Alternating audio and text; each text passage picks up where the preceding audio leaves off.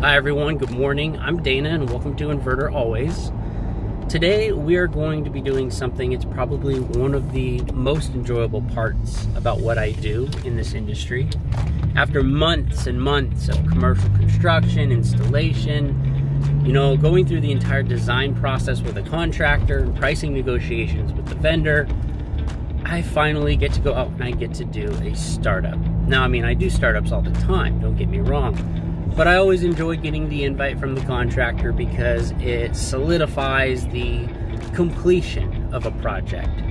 I really like to see these projects start to finish, and so when I get invited out to get my hands on and help with programming, it's a really good feeling. So today we're going to be doing something unique in that this particular project we're going to be looking at has not been powered up yet. Hasn't been ran through test operation, nothing's been programmed, so we're going to get to do the entire startup process from start to finish. So I wanted to bring you guys along with me for the ride. If you enjoyed today's video, please make sure to smash that like button, you guys. It really helps out my little channel here as we're still trying to grow. It helps with that YouTube algorithm, so if you haven't already, make sure to subscribe. If you guys want to see videos like this pop up as notifications, make sure to click that notification bell. Alright you guys, we're about to pull in, so let's go ahead and let's jump right in. Now the first thing I always do as soon as I get to a job site is walk the install to check for any issues or red flags that I think may cause a problem in the future. And of course, Murphy's Law would give us this nice little beauty first thing in the morning. Found a small leak inside the condenser at the back where two pipes must have rubbed together during shipping. It won't be too bad of a repair, but it will definitely limit how much we can get done today. After checking the outdoor unit, the next thing I'll typically look for are the branch selector boxes. I want to ensure the refrigerant lines are installed properly, maintaining at least 2 feet of straight pipe before any bends at the branch box. This reduces noise and ensures proper refrigerant flow into and out of the branch boxes. I'll also look for any RefNet Y branches installed to ensure they are installed properly. RefNet Y branches must be installed either completely vertical, as if going up or down the side of a building, or they must be installed completely flat and level, as if sitting on a table.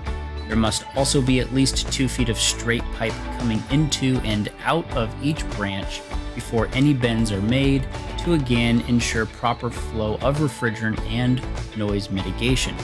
Everything looks good here, so we'll move on to the next step. Now before we power up any of the equipment, I always recommend double checking the wiring connections made at the branch boxes for any loose wires, and also make sure you set your dip switches properly. IJK, so L is the only one that's empty. Correct. So that means dip switches on the left hand board are all staying off. Middle board are all staying off because we're utilizing all the ports. And on the last box, DS1, switch number 4 goes on, everything else stays off. So we got A, B, C, D all being used, all the switches are off. We got E, F, G, H all being used, all the switches are off. And we got I and J being used. This is a 10-port box, so all the DS1 switches are off. DS2 switch number 4 is on, and that's because it's a 10-port box. The board doesn't know that there's 2 ports that don't exist. And then this is going to be a wire nut on D. So port D, we're gonna need to fix that. As you guys should know, using wire nuts for communication is never a good idea, so the guys soldered this splice together properly so we wouldn't have issues later. Basically, when setting dip switches, always refer to the chart that's on the inside of the branch box panel, and it will guide you through which switches to turn on. Most of the time we only set DS1 switches on for the ports we are not using. And because each board is set up for 4 ports each, when installing a 6 or 10 port box, you need to check that DS2 switch 4 is on, which disables those 2 ports internally on the board since they don't physically exist. Now it's time to power up the indoor units and branch boxes, but quickly walk the job and check each stat for a display to ensure everything is powered. Failure to do this will increase the time it takes for startup, so make sure everything gets power. So you can see, this one does not have a display, which means the indoor unit doesn't have power, or didn't get wired up properly. Okay, that one's good. It's got a display.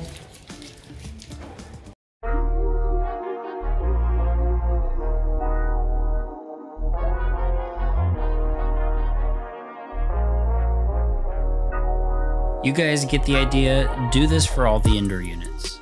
When checking power on your branch boxes, you'll see a green blinking LED, which indicates each board has power. It's hard to see on camera, but it's there.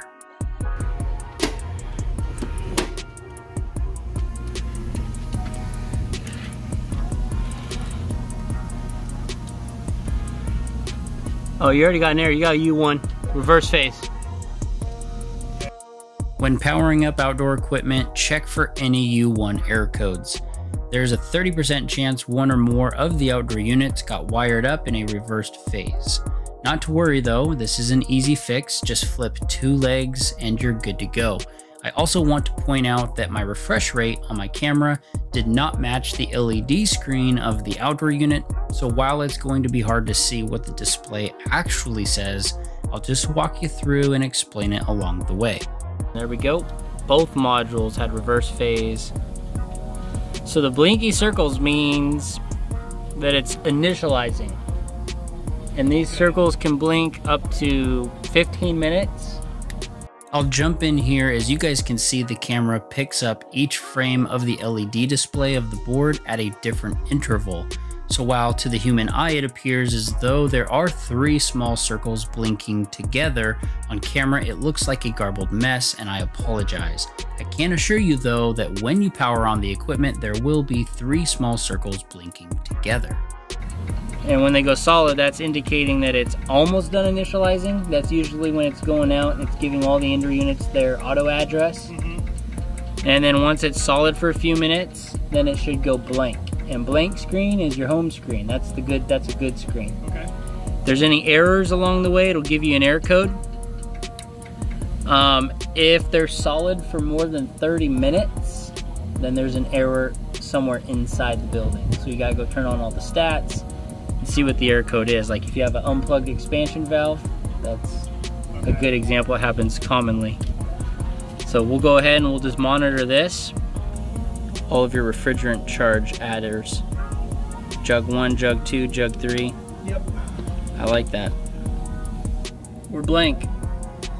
So blank screen is a good screen. So the first thing, as soon as it goes blank, the first thing you gotta do is you gotta verify communication between the indoor and outdoor equipment. So we're gonna do something called counting our indoor units. So we go mode 1, it's a monitor mode. And it's super hard to see it, but it's blinking 100.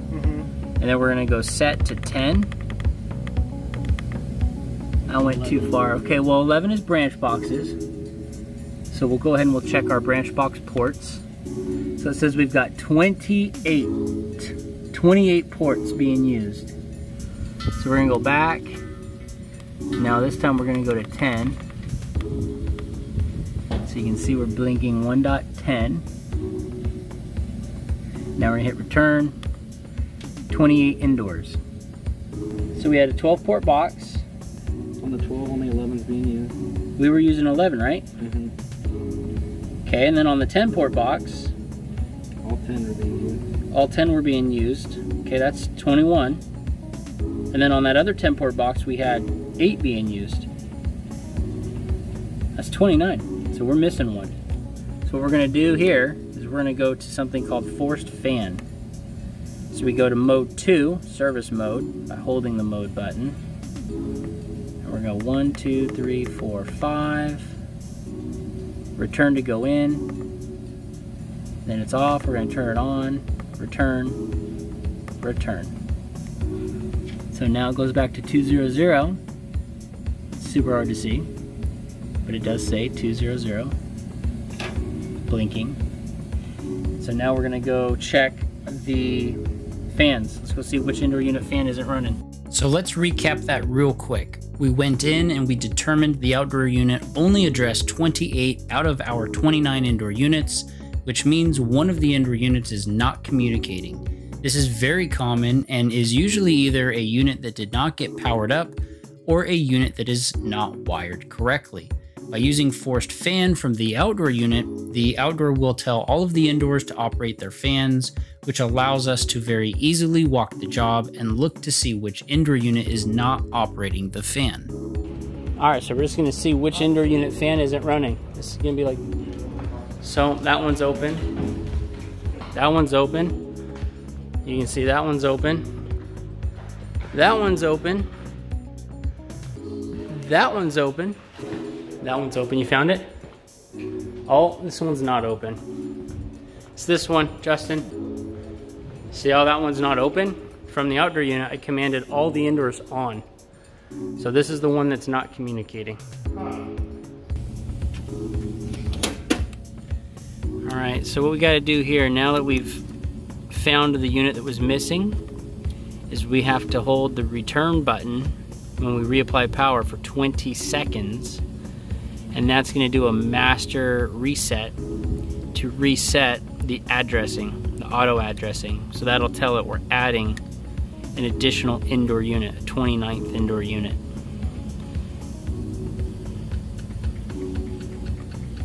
And then we just wait for this process to repeat.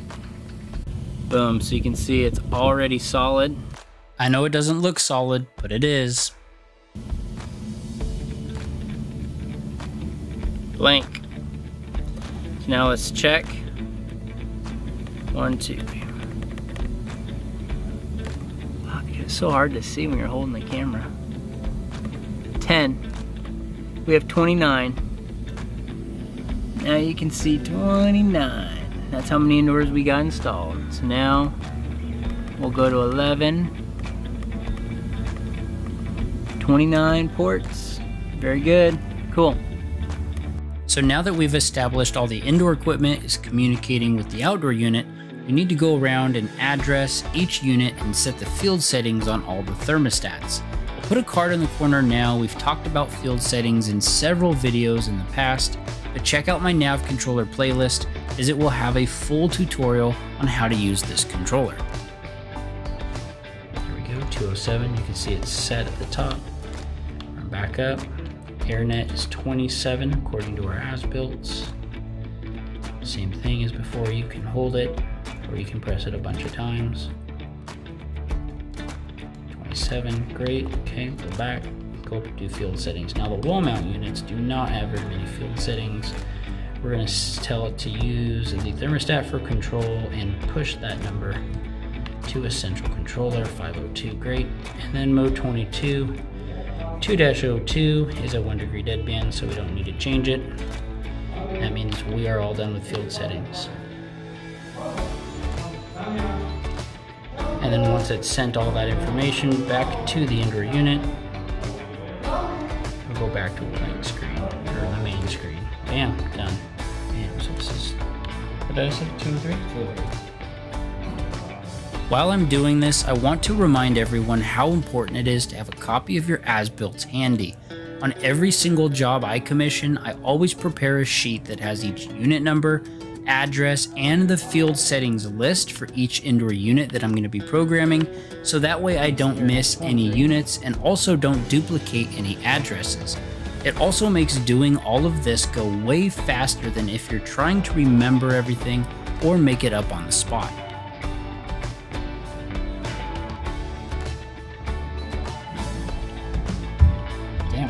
Change, whoops, there we go, 203. We don't have to change much on this one. 22, 202 will already be set. Bam, done. On to the next one.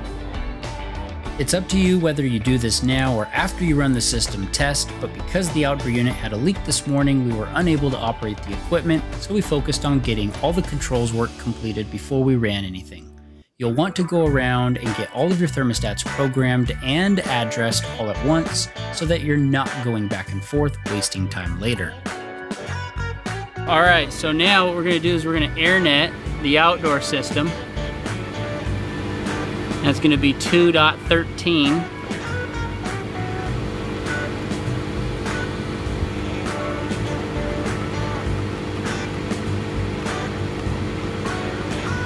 Still hard to see, but it is 2.13. And we're just gonna AirNet this outdoors 1. Return, return, back to 2.00, and then escape. Okay, so that's AirNet addressed. Now, even though it's not going to be part of this video today, I wanted to give you guys a quick peek at programming the Daikin ITM central controller. We can program the ITM through a USB, but before you do anything, make sure you set the battery backup switch to on. Next, you want to update the ITM software version to the latest version, which right now is 2.08. To load the software, insert your USB drive, hold the monitor button down, and while holding the button down, press the reset button with a pen or paper clip. Continue holding the monitor button down until you see the screen say booting from USB, which at that time you may let go of the monitor button. It will take a few minutes to load, but will prompt you to calibrate the screen. Simply press in the indicated circles. The existing version will display on screen and also the version you are updating to. Go ahead and click on OK. It will take a few minutes for the version to install, but once complete, you will see a new window display on screen. At this time, you may click on Close, remove your USB drive, and the ITM will reboot. We are also going to upload the pre-programmed job site information into the ITM, which I programmed from my laptop earlier in the day. Follow the same steps as before to upload the program to the ITM. Insert the USB, hold the monitor button down. While holding the button down, press the reset button and continue holding the monitor button until you see the text on screen which says booting from USB. The screen calibration will load, press in the indicated circles, and once complete you will see the existing version and new version match. This is OK. Press OK to continue uploading the program for the job site. Once complete, a new window will populate. Press close and remove your USB. The ITM will reboot, and as long as everything was programmed properly on the ITM and on all the stats, you should see all of your equipment populate. All right, so you can see we're golden. So we got no blue triangles. It means we've got communication with everything. All right, that's great news. Awesome. So we're all done here. Oh, and I've seen RefNet installation kits be used for a lot of things over the years, but this has to be the first time I've seen them used as door stops. Thought this was hilarious. Now, unfortunately, you guys, today we did not get to operate the equipment. That leak that we found at the outdoor condenser right when we got there put a little bit of a dent in our plans. We were able to use our time wisely though, since we were already there. We got all the control work done, all the programming. We went through, we did the dip switches on the branch box, we got the group and AirNet addressing done, we got all our field settings completed and all the thermostats. Fixed a couple of wiring issues as well along the way, and we got the central controller totally programmed and ready for the end user. So part 1, kind of complete, done. Now the contractor is going to go through, fix the leak.